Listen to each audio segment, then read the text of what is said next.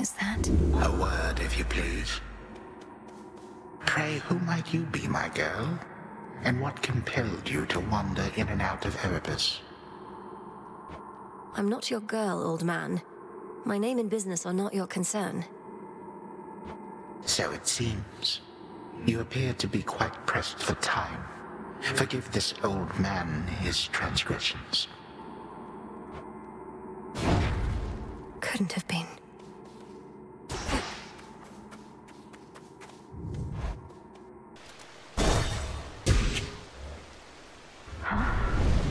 Give up already, girl. I know who you are. I know where you go. You shall not get there. This magic. Chronos. I'll carve you limb from limb for this. For everything. How frightening. Unfortunately, we shall never know if yours was a mere empty threat, for you are going on a little time out, at least until some other matters are resolved. No. You wish to traipse through this realm, then here, bask in it. That old man. It was him. Where am I? Or when? What witchery is this?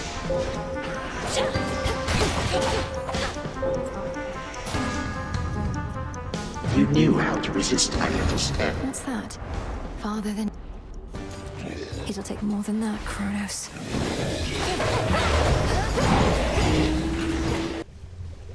Headmistress, I saw him, Chronos. First beyond Erebus in the guise of an old man. He then attempted to ensnare me in some vision out of time. The river aflame, everything ablaze.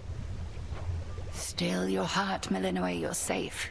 And you were able to return again, which means that all your training served you well. So then, he realizes who you are. So he claims. I broke free from his spell like it was second nature, but neither could I raise a hand against him. What must I do now? Nothing has changed. You're to confront him down where he resides, where your mother and father rightly ought to be. But go with patience, not with haste. Yes, Headmistress. You look as though you've seen a ghost, if you'll forgive the very antiquated mortal turn of phrase, goddess. So we'd say to someone looking disconcerted. Things all right? Yes and no. I saw Chronos out there.